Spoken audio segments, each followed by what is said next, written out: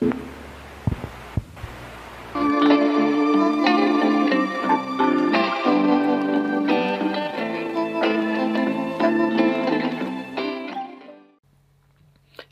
and welcome to this episode of Packet Tracer. In this episode, we want to talk about clustering a network topology. The purpose of clustering a network topology is to remove the clutter on your workspace and make more space and represent a cluster of devices inside one icon or inside one representation. So let's get started and see how it works. To make a cluster of the devices that you want them to be inside a cluster, make sure that you have highlighted those devices in the first place and then click on this icon. Create new cluster. Now all of those devices are hidden inside this cluster, and this one cluster represents all of those devices. Let's name this cluster something meaningful. My Office Network. Just like a device, you can also move the cluster around using the Select tool.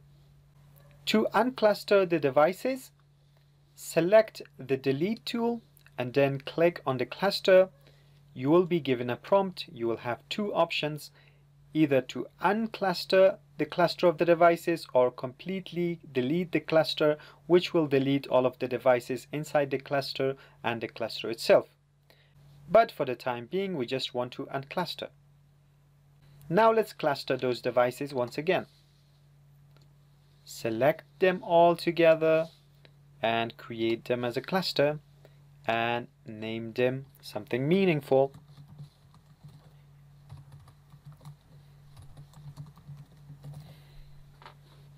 My Home Network.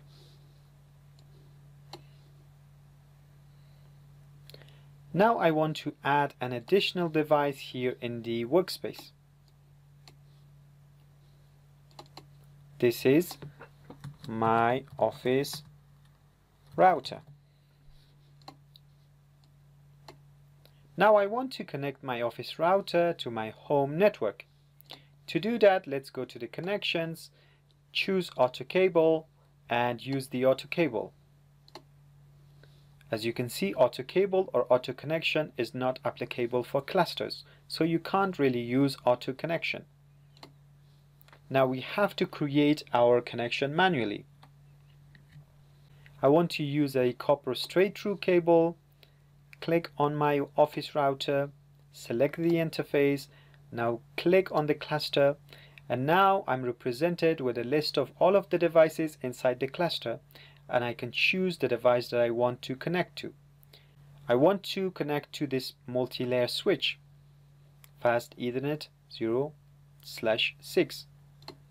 Now my Office router is connected to my home network, which is a cluster.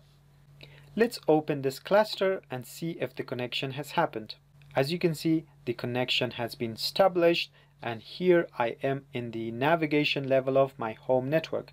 I can change my navigation level again to the root level by going one level up.